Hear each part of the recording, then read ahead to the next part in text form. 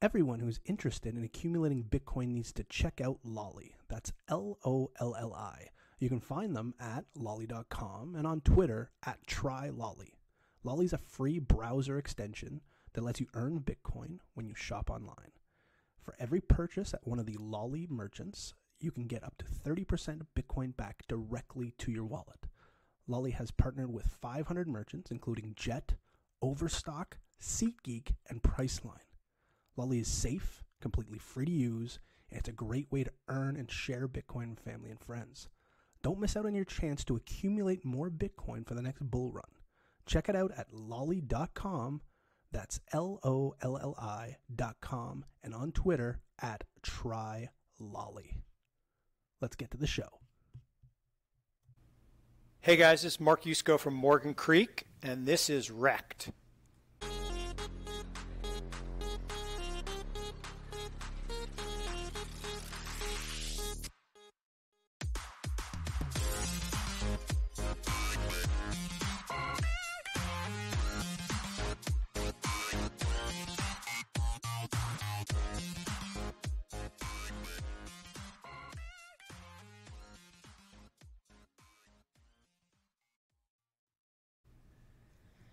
Hello and welcome to REKT Podcast. I am Bunchu alongside my esteemed colleague and co-host, Crypto Chamber. Chamber, how are you, buddy?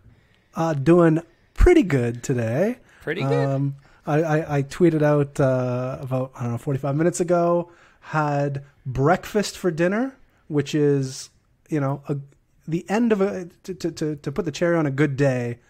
Breakfast for dinner, there's really nothing better to do there. It's the dinner of champions. It's perfect. You're damn right, Mark. It's the dinner of champions. I also, while eating dinner, my daughter was wondering what this funny movie poster was on her iPad, and I said, well, that's Beetlejuice. And she's into some spooky stuff, so I said, well, we should probably watch that while we have dinner. So she got introduced to Beetlejuice, asked a hell of a lot of questions, regretted my decision shortly thereafter, and here we are. So wait, what is the best breakfast food to have for dinner? I'll tell you what I had. Sure. I had fried eggs, bacon. Full on breakfast. Yeah. So fried eggs, bacon.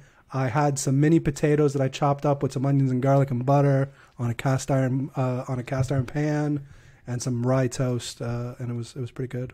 See, that's almost perfect. Fried what did eggs, I miss? Bacon, the hash browns, but forget the rye toast. Let's go with banana pancakes or blueberry pancakes. Yes, go full on. solid. You got to go pancakes. If you don't have like the sweet breakfast food as part of the dinner, it's not complete, I don't think. But I'm getting taken to school here. Yeah, I mean, especially with you with a lifetime supply of maple syrup up there. I do have a lifetime supply of maple syrup. So Yeah, that's a good point. Awesome. I am taking notes. I love the fact that we're talking, or I'm talking to somebody in Canada today, given that tomorrow night I am actually headed to the Great North. So it's so funny. We have a little guy, an 8-year-old, and we asked him, so what do you want to do this summer? And without skipping a beat, he says, go to Canada. Wow. No where kidding. did that come from? So tomorrow we're heading up to Toronto and Montreal for 4 days. So wow, you're going to love it. You'll be right by Chamber. Yep. You're near Awesome. Toronto, right? Yeah, I'm just right around the corner from Toronto. You're going to love Toronto. Montreal, though, that's the real one. That one you're going to like a lot. Yeah, we're excited. It's going to be fun. And so you've heard him already. Joining us today, we have Mark Yusko, the founder, CEO, and Chief Investment Officer of Morgan Creek Capital. We're super excited to have you, Mark. How you been? Doing great, and really excited to do this with you guys. It seems like our world has just gone a little surreal in the last few days with everybody on the planet talking about crypto and Bitcoin. And, if you would have told me that in just 10 short years, we'd have the President of the United States, the Secretary of the Treasury, and the Chairman of the Fed all talking about magic internet money, I would have said, yeah, you're crazy. But here we are. It has been a very interesting couple of days. Yeah, it's It's wild. And now, do you think this all came about? I mean, it all has come since the announcement of Libra. Do you think that's kind of the catalyst of why all of a sudden we're seeing a lot of these topics being talked about at such a high level? Or do you think it was inevitable either way? What's your thoughts there? I definitely think it was inevitable either way. So I think, what happened here is Libra was certainly the catalyst because there's so much misunderstanding and confusion at these high levels. They don't even understand that Libra is not a cryptocurrency. Right. It's a digital currency. It's not a crypto. And so they conflate all these terms. And so there's no question that over time, as a larger percentage of wealth around the world migrates to sound money, which is Bitcoin, they would have eventually had to acknowledge that cryptocurrency is on a path, I think, long-term to replace fiat currency. Not tomorrow or the next day or even a decade, but over a very long period of time. And I think they would have figured it out. But what this announcement by Facebook does is it makes them wake up. Now, they should have woken up 4 years ago when Alibaba did kind of the same thing. Alibaba created, without a token, but they created the third largest money market in the world in 9 months. They announced that they were going to start paying interest on deposits. People deposited money into their Alipay account, and boom, they raised $90 billion. And it happened so fast that the People's Bank of China actually had to change the rules to stop them from draining deposits out of the bank system. And that's exactly what's going on here, is the reason this is suddenly so important to our chief banker, right, the head of the Fed. His only job is to protect the banking cartel. Then you got the Secretary of the Treasury, whose only job is to protect the guy whose job is to protect the banking cartel. And then you got the guy whose big donors are all part of the banking cartel, all telling him, hey, wait a second, this is bad stuff. You got to regulate this guy.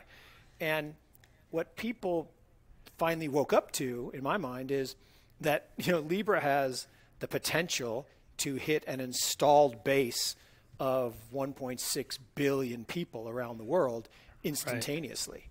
And that's the one thing that I always thought was missing with Bitcoin is it's still too concentrated in terms of ownership. I feel like there should have been a big airdrop to everybody at the beginning, and then you could decide if you wanted to opt in or opt out or pay to play or whatever. But the broad distribution of Libra is a huge threat to the banking system. So one of the things you just mentioned is sound money, right? And I think that's kind of the big difference between what something like Bitcoin is versus what Libra will be, right? And can you just describe for anybody out there kind of who may not know or think about it in this type of way, when you say sound money, what do you mean? Yeah, so sound money is money that is backed by something, by a commodity. So it was gold-backed currency or silver-backed currency. In fact, the pound sterling, hence the name, right? It was 1 pound of sterling silver. Mm-hmm. And, originally gold certificates, paper certificates were redeemable for gold or silver. And so you had a commodity currency. And the reason that was valuable is that, the collective society agrees by custom that exchanging some commodity for a good or service is a sound practice. So you have sound money. Well, what happened over time is as governments did what they always do, which is overspend, they realize they can't ever pay back the debt. They don't want to default on the debt because then those in power get kicked out of power. So they simply inflate the debt away by devaluing or deflating their currency. In fact, people don't realize why we have the little ridges on our coins. It's because in the old days, the Romans would carve down the sides of the coins to strip out the silver to basically seigniorage to steal wealth from the citizens. So, really? Yeah, it was crazy. And so over time, we've developed this penchant for governments to issue fiat currencies. Fiat meaning by decree, with no backing other than some, printing press, literally. And the problem with fiat currencies is they all end the same way, right? I mean, over the history of the world, we've had 775 paper currencies going all the way back to the 1300s. And in fact, the first one was in China. And those currencies, 3/4 of them have disappeared, vanished from the face of the earth. And all fiat currencies will eventually vanish from the face of the earth because they're unsound. They have no backing. And I call it the dictator playbook. So when a single person or small group gets in power, what do? They seize the assets, and then they tax the poor and the middle class by devaluing the currency. And that creates hyperinflation. And you've seen it in, over the ages in ancient Rome, in, the Turkish Empire, in Germany. You've seen it in Zimbabwe. People forget the last 2 years. I'll ask you guys, what's the best performing stock market in the world the last 2 years? I'm cheating because I think I've heard you say the answer. Oh yeah. So Chamber, do you know? Because I know because I've heard him talk about it. So the best performing stock market out of the last how many years? 2 years. Yep. I want to say the U.S. stock market, but that's probably not correct. No, not even close. Is it Venezuela? It is. No way. Yes. And the thing is, would you want to be invested in Venezuelan stocks? Hell no. Not unless you're in Venezuela, denominated in bolivars already, and you already own all the assets. But Mark, I keep seeing tweets saying that, the economy in the U.S. is booming, the stock market's booming. I thought that was supposed to be a good thing. Oh, my gosh. Okay. The economy is not booming. No. And, here's the thing. If you repeat a lie over and over and over, it's still a lie. Sure and, is. That's what goes on in our government. And it's kind of like this Cold War 2.0 thing with China. We say Huawei is doing all this bad stuff. No. 20 years ago, Huawei did a lot of bad stuff, but today they're just kicking our butt in innovation, particularly in 5G. So think about this. 10 years ago, the U.S. and China were pretty on the same path in tech. Mm-hmm. And the U.S. chose to back FANG, Facebook, Amazon, Netflix, Google, and China chose to back semiconductors and AI. So now we are the world leader in the United States in social media, and China is the world leader in 5G and AI. So which would you rather be? So I do like to watch The Office a lot. It is but kind of cool. I like to watch it in 5G though. Yeah, that's true. Well, here's the thing, right? So in rushing home to get to see you guys, I live in the People's Republic of Chapel Hill, and there are all these dead spots because of the NIMBYs. And imagine you're in a self-driving car. Imagine I was in the back of my car and my self-driving car went into one of these dead spots. What happens? Well, I don't want that to happen, right? I need 5G to be, really extremely powerful at the edge so that my car doesn't run into something or a tree or a deer or whatever. Mm-hmm. So I don't know. I find the whole thing really disconcerting when we look at nominal values of U.S. stocks and we don't think about the real implications of the devalue of our dollar. And you look at what things cost today versus what they cost 5 years ago or 10 years ago. I've been telling this anecdote as I walk into the local taco place here in Chapel Hill.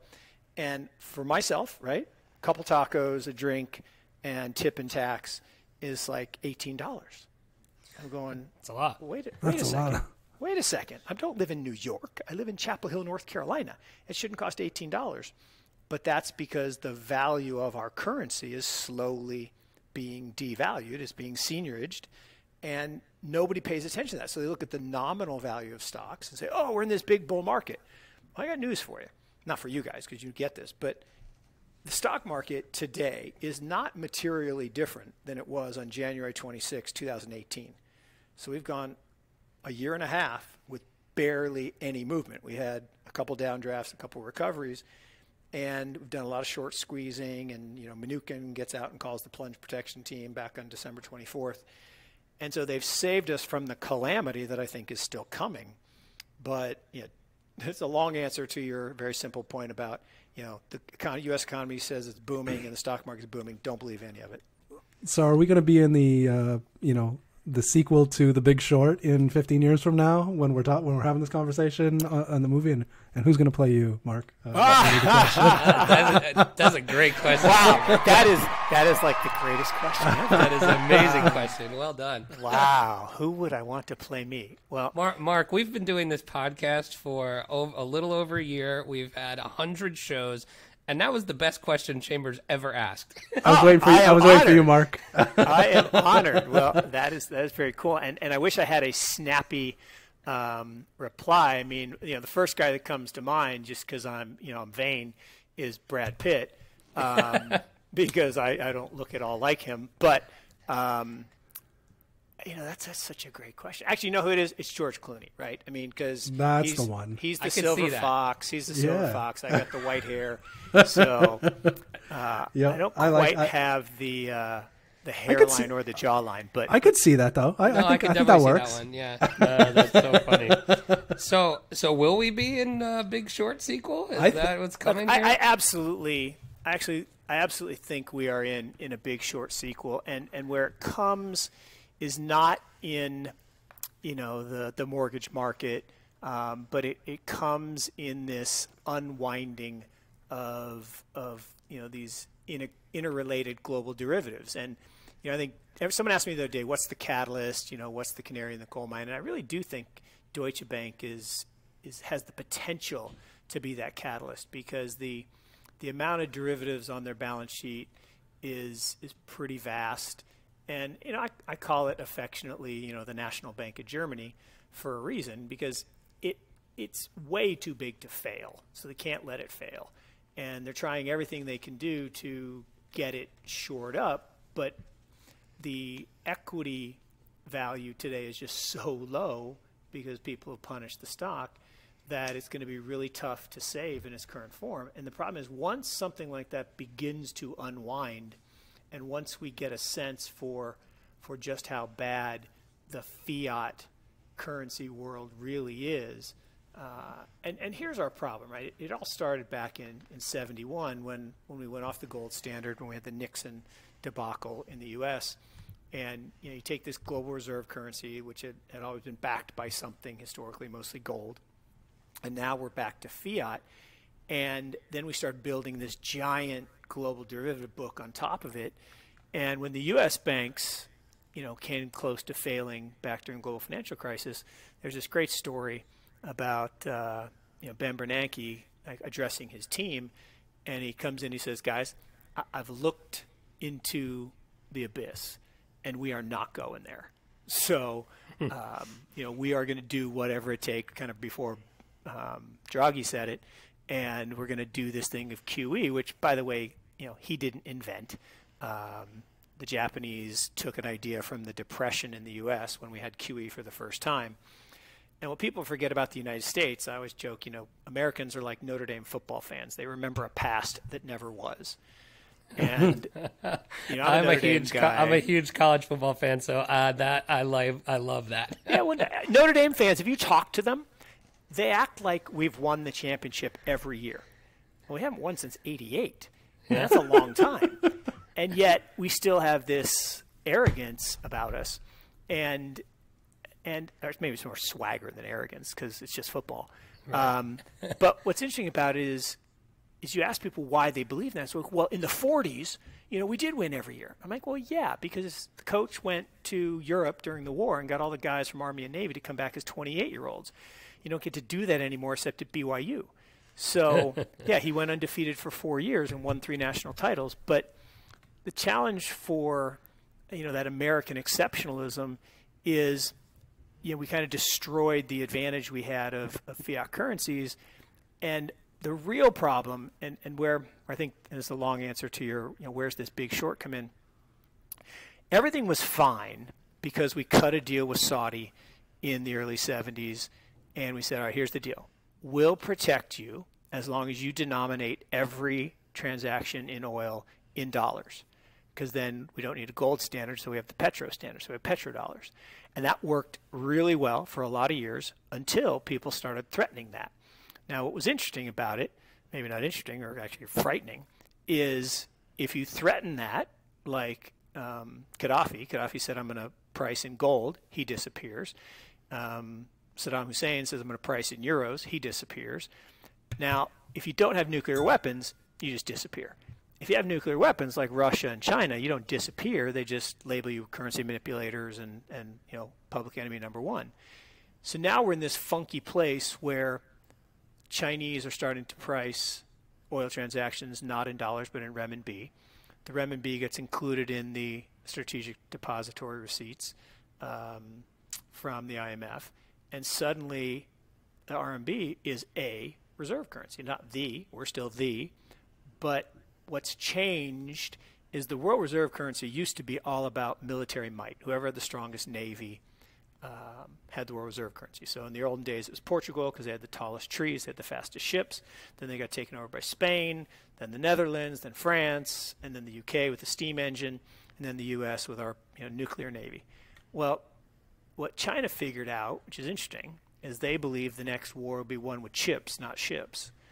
And so they arguably have the most powerful cyber capabilities. And so now you're seeing this kind of global warfare shift, and it's not just, and it's not on the ground warfare. It's financial warfare. And so now you look at the aftermath of the global financial crisis. Who cleaned it all up?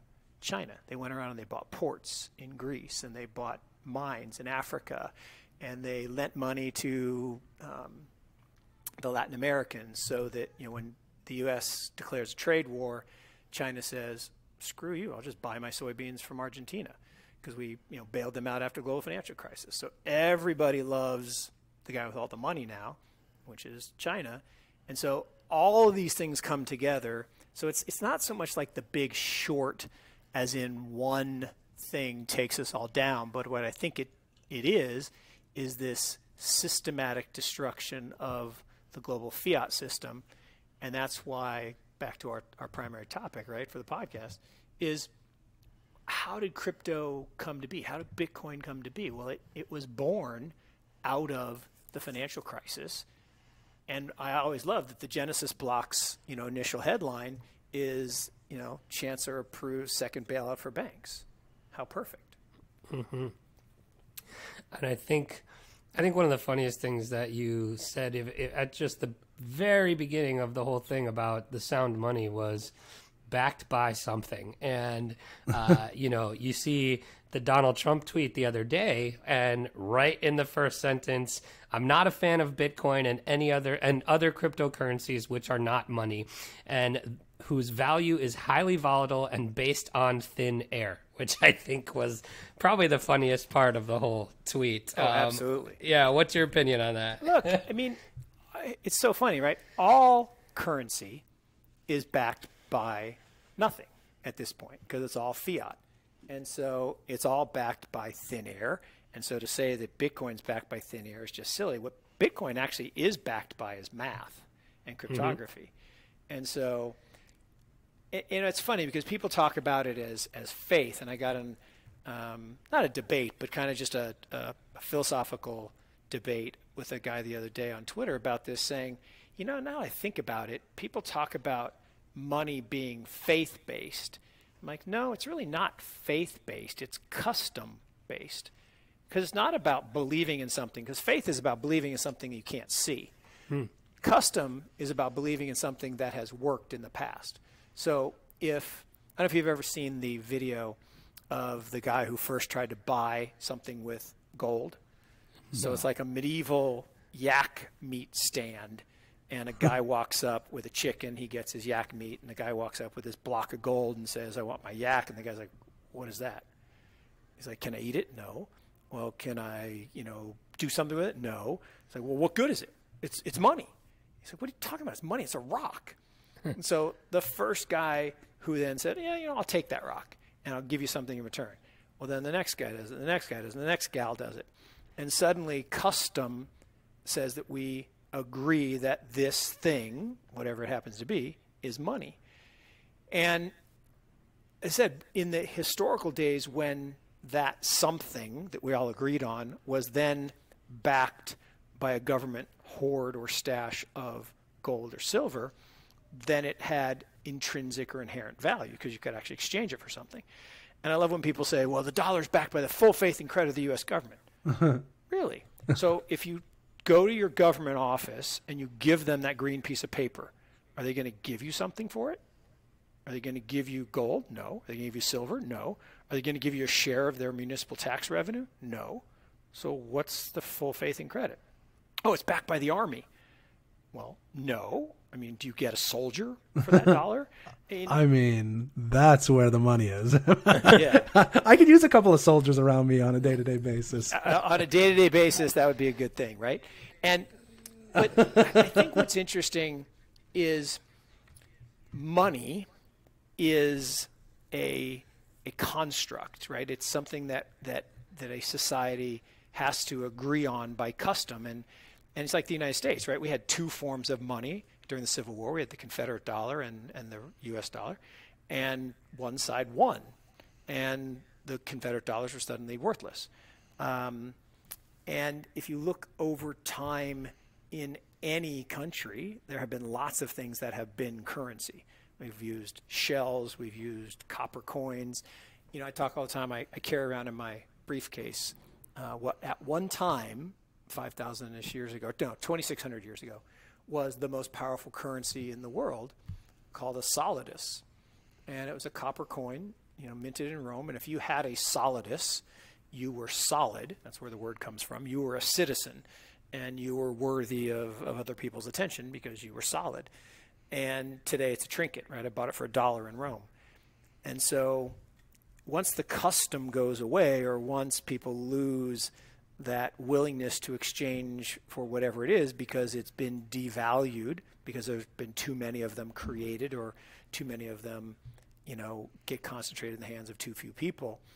And what governments eventually always do is they overprint and devalue their currency, most times today, to try to get out of debt. And that's where I think the whole big short is just like we had a real estate bubble in 06, 07, just like we had the derivative bubble tied to that real estate bubble, what we have today is a government debt bubble.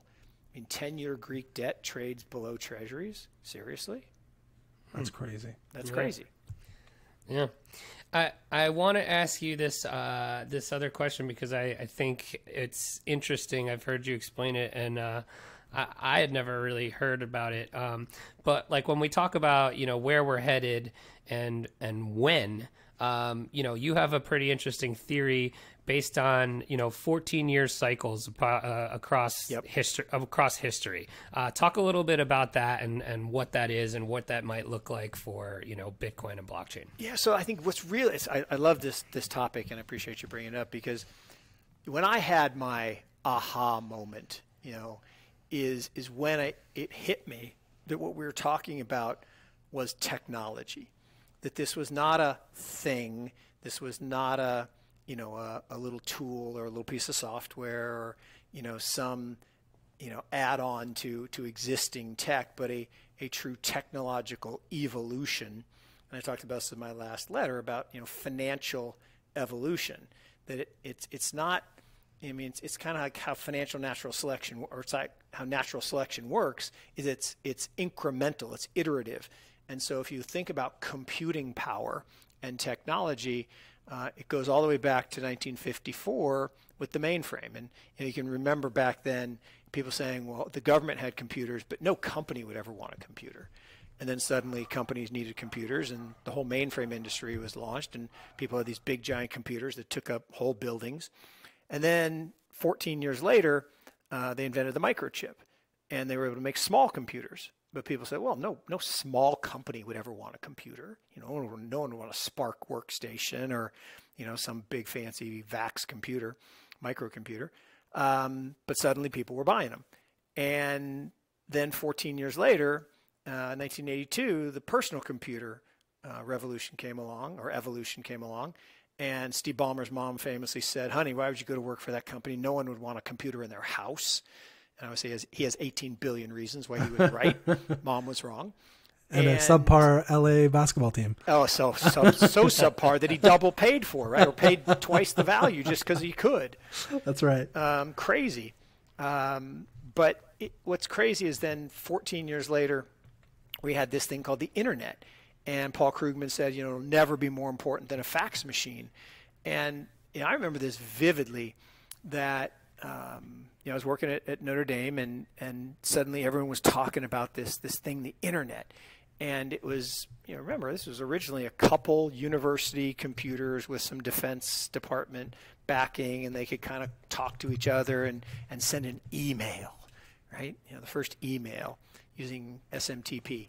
And there were all these protocols. There were like 80 different protocols, and everybody was trying to get a piece of the pie. And people said, oh, this will never work, and it's too slow, and it's too clunky, and it's not secure, and the government's watching everything we do, and all these things. And I remember we made this investment in this little company that no one had ever heard of at the time called Sequoia. They were a venture capital fund, and we gave them some money, and they put a little bit of that money in this company with a funny name called Google.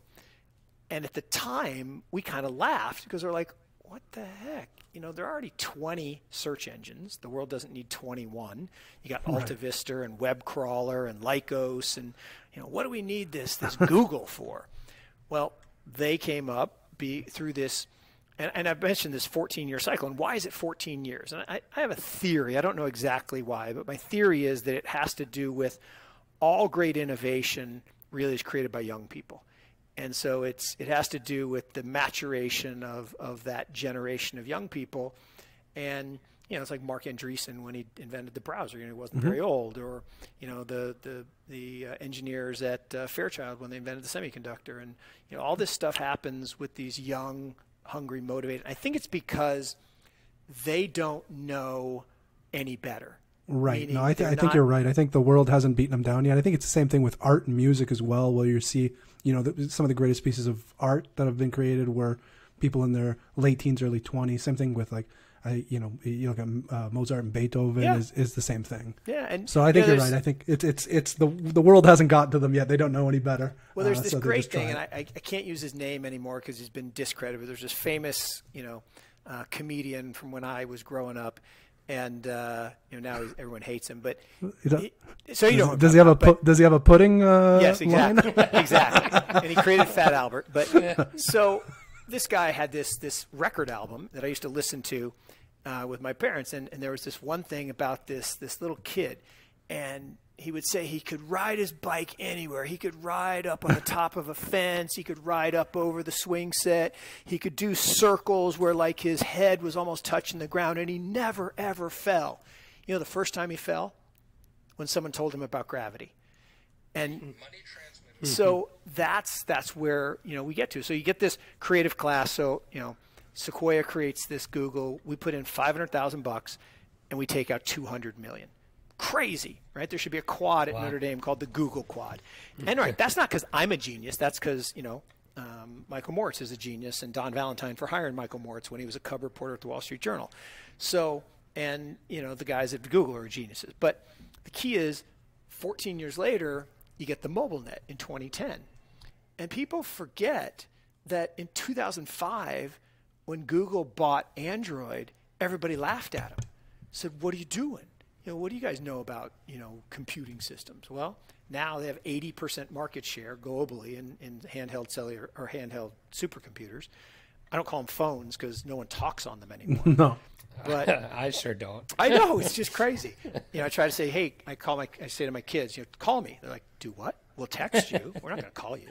My fiance, she has a friend that likes to call her, and we'll literally be sitting on the couch, and the phone will ring, and it'll be her, and the words out of her mouth are literally, "Why is she doing this to me?" Awesome. So, what's really interesting is I remember I grew up in Seattle, Washington. I was in Seattle visiting a friend, and we went to this tech get together put on by Craig McCaw's family office. And, the guy who ran the family office, I'm talking to him, and, Craig McCaw is the famous guy from, did all the cellular companies. And I said, do you think this mobile net thing is going to be as big as the internet? He says, Mark, are you kidding me? You ask people, 14 years ago if they want a computer, they're like, why would I want a computer in my house? You ask people today, do you want a cell phone? They're like, well, I already got 2. I probably don't need a third one. And so the ubiquity of a supercomputer in your pocket all the time. But now what's coming is 2024, which I would say, yes, I know that's 4 years from now, but 2024 is the blockchain era, or what I've dubbed the trust net, so use it liberally. So we had the internet in 96, which was all about connected devices. Then we had 2010, the mobile net, which was all about connected ubiquity. And 2024 is about connecting things of value and the Internet of Things, or the Internet of Value. And so I call it trust net, because what blockchain technology does, it establishes a single point of truth. And we trust now machines more than we trust people, right? When I get lost in Toronto a couple nights from now, I'm not going to ask for directions. Actually, don't it's call more me. appropriate in I got Montreal, lost too. where Don't call can't- Chamber. Yeah, where I can't speak French, so I'm not going to ask somebody. I'm just going to look at Google Maps, and it's a really interesting place where we are in time, because in the 4 years leading up to the announcement of the age, right? That's when the biggest opportunities to make money. So if you think back from 1950 to 54, you had this incredible opportunity to put capital in to venture capital around mainframes. And then 64 to 68, and then 92 to 96. And I think back to all those early investments we made when people thought we were absolutely stupid and insane, all turned out to be really good outcomes. Now, that's actually a rule of mine, right? If you ever make an investment and you feel really good about it, you're going to lose money. And the better you feel, the more money you're going to lose. And when you make an investment and you feel a little sick to your stomach, that's when you're going to make money. And if you feel really, really sick to your stomach, you're going to make a ton of money. And so the key is to constantly avoid comfort in investing. You want to seek discomfort, and you want to seek things that are new. And my pinned tweet, right, is the greatest wealth is created by investing in something that you believe in before others even understand. And that's really hard to do because you look stupid. Yeah. And I'm okay with that. I've looked stupid my whole life. And it's been very profitable to be stupid or to look stupid. Maybe not to be stupid, but to look stupid. Because everything that is accepted in the future at the beginning sounded stupid or heretical. And that's the way new things happen. And so what blockchain, the aha moment for me was that in order for machines to interact with machines, and so in the future when I'm sitting in the back of my autonomous vehicle and it pulls into the charging station, gets a quick charge, I'm not going to get out of the car and put my credit card in the machine. The car is going to pay the machine with crypto. And that's what's coming. And that's what people can't comprehend because they think of Bitcoin as a thing or Ethereum as a thing instead of thinking them as protocols. That the key to technology is it is over when it's invisible, right? That's interesting, yeah. When it's visible and everybody's talking about it, that's just the beginning. And so people say, oh, you missed the Bitcoin thing. It hadn't even started, right? It's the Churchill quote. It may be it's not the end. It's not even the beginning of the end. It may perhaps be the end of the beginning. And we've got so long to run on this. In fact, the crash, right, that we will have is still 4 years from now.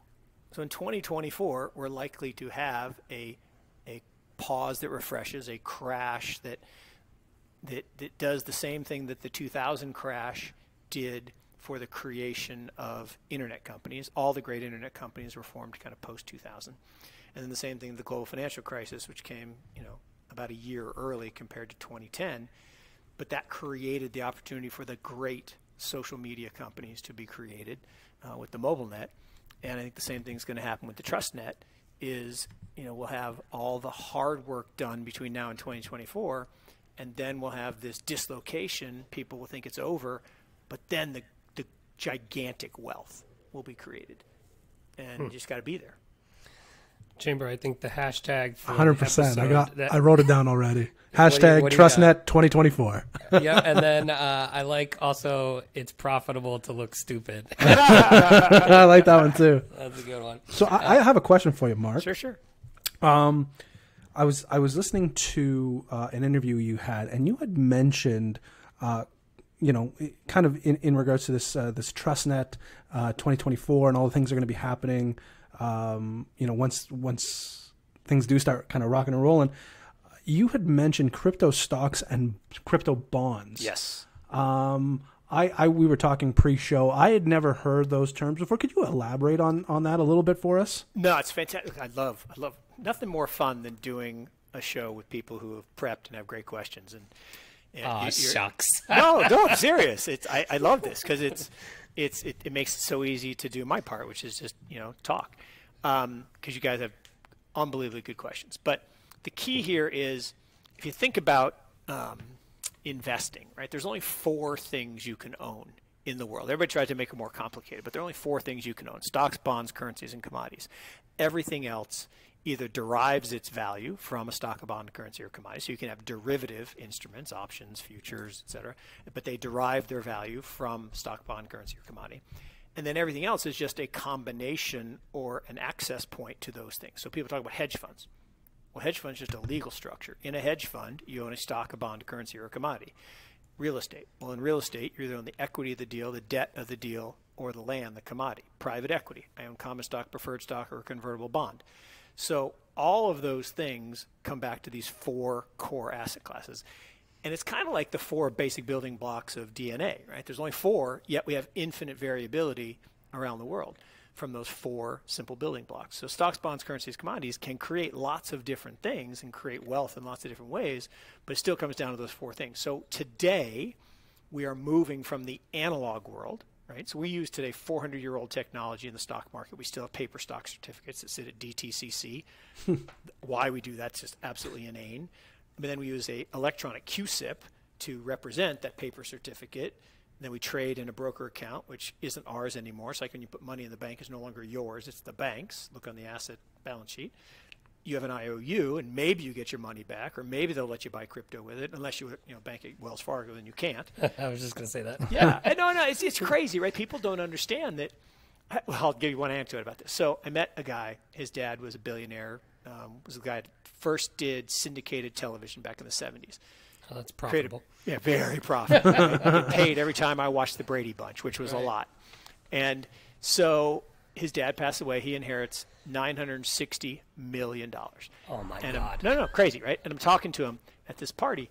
And I said, what do you do with it? He says, well, I'm really scared that something's going to happen, so I just leave it in the bank. I'm like, you do what?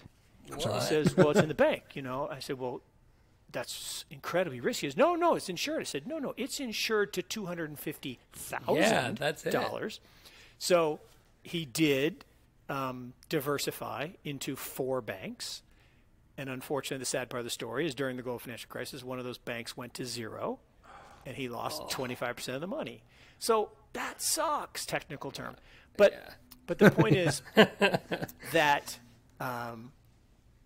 back to the original question is, if you think about the evolution of analog to electronic to digital, full digital ownership, I believe every asset in the world, every stock, every bond, every currency, every commodity, every private business, every piece of real estate, everything will eventually be digitized, securitized, and those digital assets will be true digital ownership. Like the other day, I got a paper title certificate of my trailer for my boat. I actually believe that the money it cost them to make that paper title was worth more than my trailer. It's just ridiculous that even exists. That should be on a blockchain. And we've invested in a company that's now making home equity loans directly on a blockchain, stripping out cost, making it so much easier, and getting rid of the need for title insurance. So huge disruptive power and more efficient.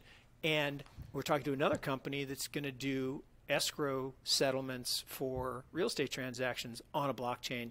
and get rid of the wire fraud that happens where people will sit outside the banks and they'll sniff the email of the buyers. They'll send them an email saying, hey, send your money here and we'll hold it in escrow. And people actually click the link and lose all their money through wire fraud. So all this stuff goes back to this core idea: stocks, bonds, currencies, commodities. Today, we have cryptocurrencies. We have crypto commodities. So cryptocurrencies, there's only about a dozen of them, but that's, Bitcoin and Ethereum and Dash and Monero and a few others.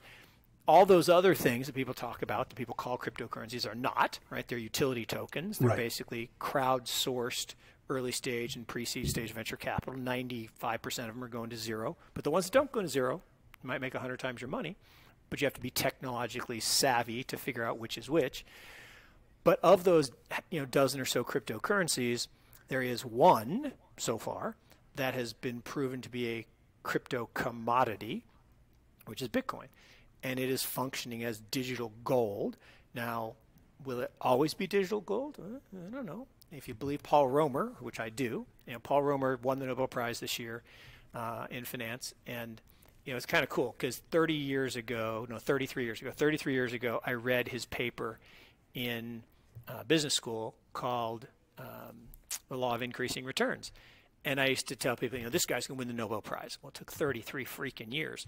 But he did win the Nobel Prize. And that's awesome. It is awesome. And the guy's amazing. And what he said is it's not always the best technology that wins, but it's the technology that gets out first and creates the biggest network effect. Because once the network effect takes over, it's just too hard to displace it. And if you think about gold, right? Why gold? Why not silver? Why not bronze? Why not platinum? Why not palladium? Why not copper? I mean, there's so many things it could have been, but gold for 5,000 years has 1 ounce that bought a fine man's suit. So it's been a perfect store of value for 5,000 years. You go to Savile Road today, fine man's suit, $1,200, $1,300, right where gold is. So it has worked. But the problem with gold, again, back to Knight's Tale, bring it back to Heath Ledger. In Knight's Tale, Heath wins the tournament and he gets this golden calf thing. He does. And he wants his squire to go buy something or settle up a debt, and he bangs the thing on the table and knocks off one of the legs and says, go do whatever you do with that. That's a really bad way to divide money, right? Banging it on the table. And so the beautiful thing about Bitcoin is it's divisible to 8 decimal points, and it's portable, right? All the gold in the world fits in 2 Olympic-sized swimming pools and is very heavy. All the Bitcoin in the world fits on my iPhone. Now, I don't have all the Bitcoin in the world, so don't try to SIM swap me, everybody. It's crazy. But the reality is it's so portable. It's so divisible. It has all these benefits. And now, I'm not saying that gold has to go away. Gold has other valuable attributes, like you can physically put it in your pocket and take it with you if something bad happens. And we've got lots of stories about that during war and famine and flood and all that kind of stuff. But Bitcoin has so many advantages that I think it will eventually, have a gold equivalence level. But then it goes beyond that because it can then be a currency. Today it's not really a currency, a medium of exchange, because it's slow. Well, why is it slow? Well, it's like when you're building a house, good, fast, and cheap, pick 2. You can have it good and fast and it won't be cheap. You can have it good and cheap and it won't be fast. You can have it cheap and fast but it won't be good. And so in security, or in networks, you either have secure or fast. You can't have them both. And so Bitcoin has chosen to be the most secure and safe computing system in the history of the world, right? Hundreds of millions of transactions, not one fraudulent transaction. I always ask people, how many times you've had to change your Visa or MasterCard number because of fraud? Millions. Millions, right? Like every twice time this year. Twice I just this year. got a new one just sent to me because they were like, "Oh, we think your card might have been compromised." I'm like, "Okay, send me a new one. Send me a new one." And so what we're really going towards in this? Sorry, I would say I don't do short well. So the answer to your question is, what are crypto bonds and crypto stocks? So we've got cryptocurrencies, we've got crypto commodities.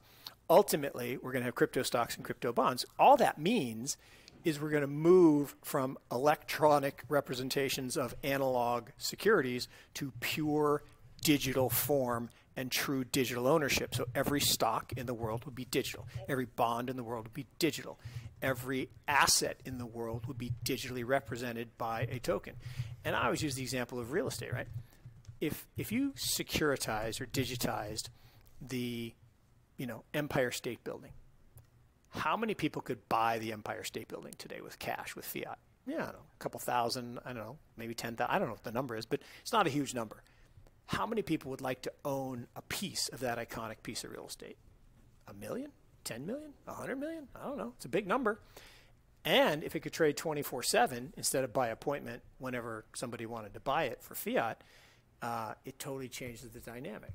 And so I just look out and I say, okay, if you look at assets around the world, there's $700 trillion of assets, and that's real estate, couple hundred trillion, and you got private businesses, and you got all of the currency in the world at 86 trillion, and you start adding up all these assets, and as they become digital, and as we move to the digital age where the machines need cryptocurrency in order to function in the Internet of Things or the trust net, it's all going to move in this direction. And that's why ultimately as a portfolio manager, and that's our slogan. So we created Morgan Creek Digital as a subsidiary of Morgan Creek Capital.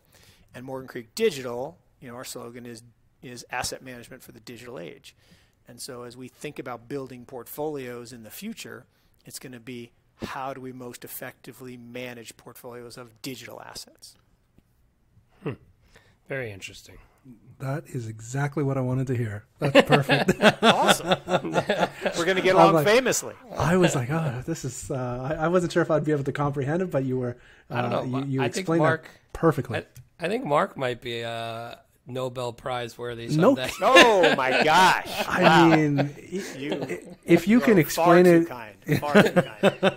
with the ability to explain to a couple of simpletons like Bunchu and myself, that's a pretty big talent you possess. Well, look, I appreciate that very much because that actually is the nicest compliment you could pay someone is if someone can communicate something simply without trying to sound pretentious or use big words or jargon. It's actually a really high compliment, so I appreciate that very much. Oh yeah, I have a feeling everybody's going to really dig this episode. It's good stuff. So, Chamber, you got one more question. I do have another question. Rapid fire. I did hear you mention, and I had never heard this before. Again, but you were chatting with somebody in regards to kind of who Satoshi Nakamoto was, yeah. And then you had kind of brought up softly the fact that there was like a conspiracy behind the name Satoshi Nakamoto. Yes. Chamber's a huge conspiracy theorist. He's he just seeks out conspiracy. He believes in Sasquatch. That we were more of a contrarian. I than grew up with Sasquatch. Come on, I grew up in the Pacific Northwest. There you go. In Olympia Park. Yeah. Oh no, we're gonna get along famously because there's not a conspiracy that's been created that I don't believe in.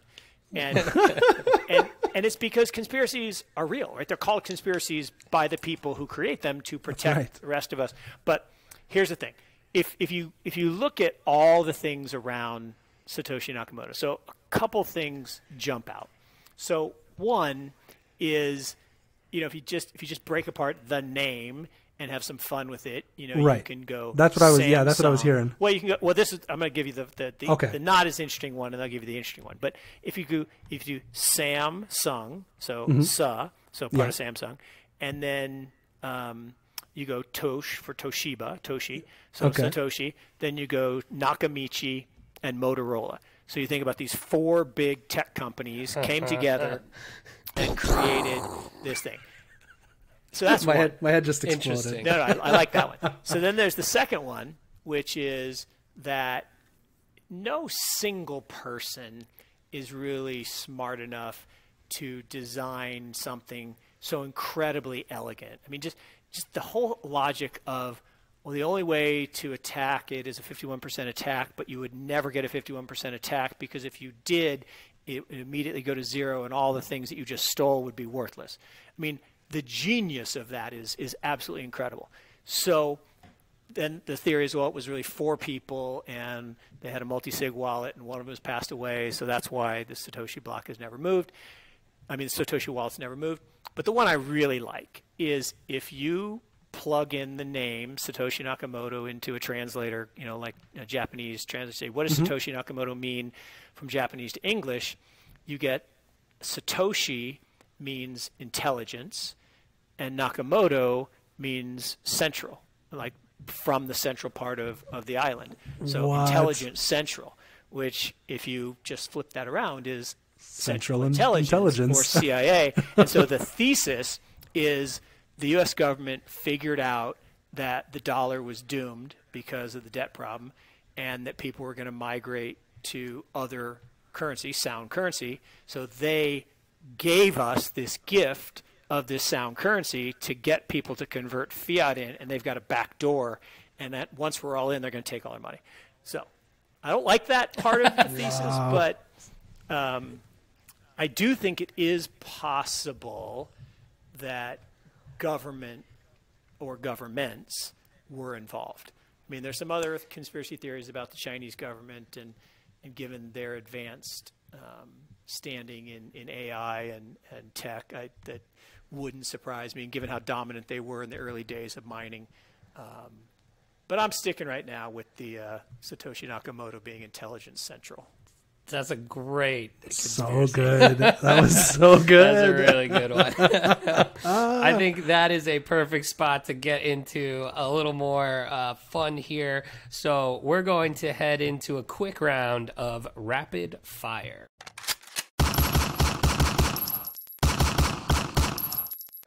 Love it. Yep. So, Mark, these are just random questions for just everybody out there to kind of get to know you a little better. So, non-crypto related. Yeah. Let's go with my favorite first one is always, what would be your go-to karaoke song? Oh, Bye Bye Miss American Pie. I've done it many times. Great one. In fact, one of the craziest nights of my life was doing American Pie in the basement, windowless, imagine this, a windowless basement of a club in Korea, a whiskey bar, where no address, so I couldn't tell anybody where I was, probably couldn't get cell phone out if I wanted to, and we're doing karaoke, and in walk this slew of glitterati people, and I was like, and the guy, the host says to me, "What is your decision?" My decision is to go home right now because this is going to get so out of control. But so I went home. But he was very offended, but that's okay.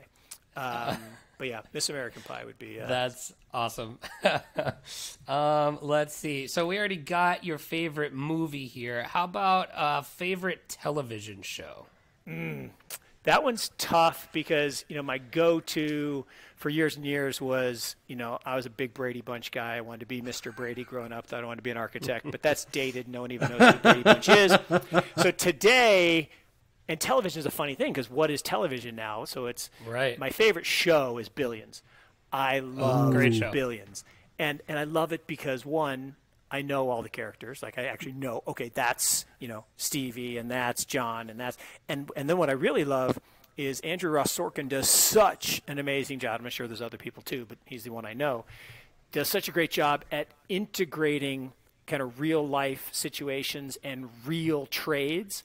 Like the Nigerian trade, the Nigerian currency trade from a couple of years ago was so real time.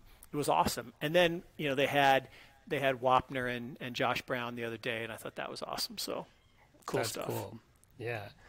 Chamber, you watch that show? I do watch that show. One of the few shows that are that portray cryptocurrency in a pretty positive light. Oh, very positive. And the other one that does too, which is my second favorite, is Silicon Valley. That's a great one. It's just so epic, and the whole Web 3.0 and Internet 3.0 and its links into crypto. I mean, it's all incredibly accurate and pretty cool. Actually, no, Billions is creeping up. Like, I've always been a Breaking Bad guy. Like, I think I've seen it like 4 or 5 times now. But Billions is really good. They get like really good actors, like guys that you wouldn't think. Who was the a bunch you'll remember. He's the stand-up comedian. He played the billionaire that dated Taylor. Mike Birbiglia. Yes, Mike Birbiglia. Yeah, He's exactly. he's one of my favorite comedians. He's actually. so good, and I'd never seen him act much before, and I mean he was so good in that. They just do a good job. And I believe one of the main traders is a pretty big stand-up comedian as well. I forget the name. Yes, the guy that had the. I think it was like season 2 where he like shoots the gun in his backyard. Is that who Yeah, exactly. Yes. Yeah. So no, Billions is if you're not watching Billions, you should absolutely be watching Billions. So I'm a big fan. I like that pick, Mark. Yep. So I do have a question for you here. We talked about conspiracy theories. I would be remiss if I did not ask you what your favorite conspiracy theory is. Oh, jeez. I get in lots of trouble with this one. All right, throw it that. This is a safe space. No, and it's really funny because I literally could have knocked over Pomp and JW, my partners in Morgan Creek Digital, when I came out with this, and because they were just blown away. Because Pomp on his podcast talks all about, he asks people if they believe in aliens. Yes. And I said, guys, you can talk about aliens all you want because the moon landing never happened. Wow, you're a non-moon lander. Wow. Oh, no, my favorite, the commercial now, where it's the cartoon and they drink the Red Bull and he's bouncing around and he says, "Oh, I'm sorry." I said, "Oh, don't worry. We'll go back to Earth and shoot it in a studio." I'm like, "Oh, I love that. I love that." That's awesome. And, So did Stanley Kubrick direct the moon landing? Is that what we're saying? No, that is certainly possible. And my whole thing's like, look, where are the stars? How do you have a flag standing straight out? There's no wind. I mean, all kinds of things. But the real bottom line for me is the speed at which it happened, right, from beginning to end. And the average age of the engineer was 28. Of course, I said before, all good stuff happens with young people. So maybe I'm wrong. I could be wrong. Well, and there's so much, I would say, I kind of lean with you on that one. But there was so much of a race to the moon at the time. Yeah. It makes a lot of sense that they would have faked it just for, national pride or, Well, of course. you know what I mean? I don't have a problem with getting to the moon. Maybe somebody's gotten to the moon sometime, but if they did, why don't we see the wreckage with telescopes? And we have telescopes now that could take us like literally right down the middle of the crater. So why I have a can't we camera that gets a pretty good shot of a full moon. Like exactly. So if there was stuff up there, we should be able to see it. But my real problem is not getting there; it's getting back off. That just didn't happen. There's just no way. Physics, just no way. Not enough fuel, not enough capacity, just no chance. So clearly, it was all about winning the Cold War, and anyway. But that's my favorite. That's all right. That's a great Great answer. I came out of left field. I would never have pegged you for that. That's a good one. I am going on the record right now saying Mark is my favorite interview of all of 2019. Oh, you're killing me. We're going to even it's a pretty good one. I'm throwing Q3 and Q4 out the door. This is the best one of the year. This is my favorite interview so far. All right, I got, let's see, one or two more here, and then we'll wrap up. How about, what was your favorite concert you've ever been to? Oh, geez, so many good ones. And my thing is, I love live music. I mean, I absolutely love it. I mean, I just went to Darius Rucker, had a blast. Oh, cool. But my favorite of all time had to be ZZ Top at their peak. In the Steppen Center at Notre Dame. So the Steppen Center is a little geodesic dome. It doesn't hold but 1,000 people. I couldn't hear for 3 days after it, and it was pretty awesome. I'm going to go on the record right now. I saw ZZ Top 4 years ago. No way. Still hold up. Like I didn't obviously see them in their heyday, but it's a real crapshoot when you go see these older bands. Yeah. And I would imagine if you would see them today, they'd be just as good as you saw them in their peak. They were so good. Yeah, I love that. And the one I am sorry I never went to because my parents were a little strict was Kiss. I wish. The Knights in Satan service. Yeah, oh my gosh. In fact, so funny. In fact, Pomp got to hang out with Gene Simmons a few weeks ago, and tweeted a picture of it, and I'm like, oh, I'm so jealous. Cuts me you were deep, probably Pomp. This cuts me jealous. deep. So jealous. Pomp hobnobbing with Gene Simmons. It turns out Gene Simmons is kind of a crypto guy and kind of a business genius. I mean, the guy Really? yeah, I mean. Wow. We all know Kiss was a merchandising tornado. Machine. I mean, Yeah. incredible. I mean, And I think you could get a Kiss coffin, if memory serves me correct. Wow. no question. Yeah, I'm pretty sure you no could. question. So good. All right, here's my last one for you. It's I mean, you went to Notre Dame, and we have been talking about conspiracies. I'm sure you've heard this one.